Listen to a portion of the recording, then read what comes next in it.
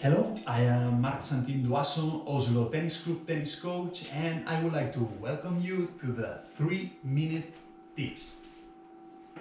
Today what we are going to talk about is how to play with the wind.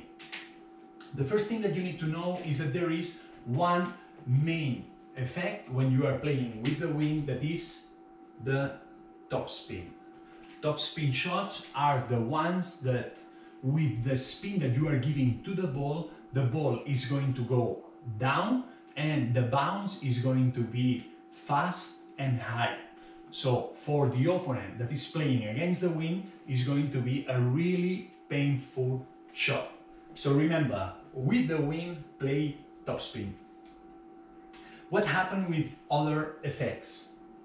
Be careful with the slice, especially the low slice can go out with the wind. Instead of low slice, I recommend you to play topspin, okay? And is a good opportunity for you, a high slice with the wind, the ball you will see that will fly really fast and low, and after the bounce is going to be the same, really fast and low. So for the opponent is going to be really tough. Flat. Play only flat if you are in approach situation, really close to the service line. And if you are going to hit here. If you are going to hit here, then you can play flat and go to the net. But if you are going to do an approach here, forget to play flat because this ball will go out. Then here you have to play topspin and then you go to the net. And forget to play flat if you are on the baseline. With wind, flat shots from the baseline will go out. You will see that you will have less control. So instead of flat, we play topspin.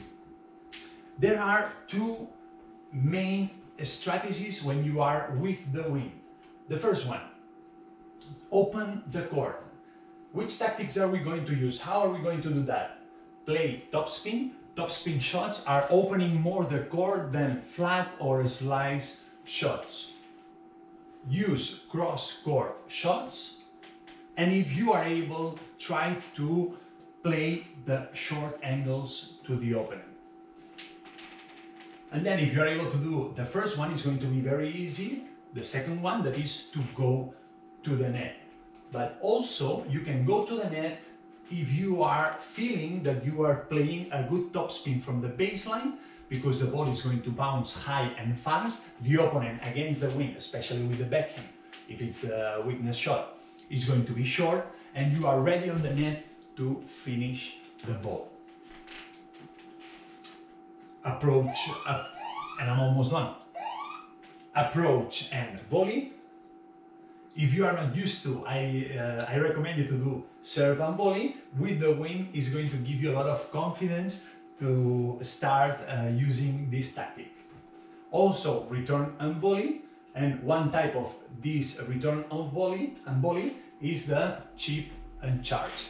Chip and charge, normally we use it in the second serve, the return of the second serve. High slice, short swing, blocking and fast, like that. And then after this I go to the net and I finish the point. And please try to avoid with the wind to play drop shots. Drop shots are not a good option with the wind because the ball is going to be really long, very easy to reach for the opponent.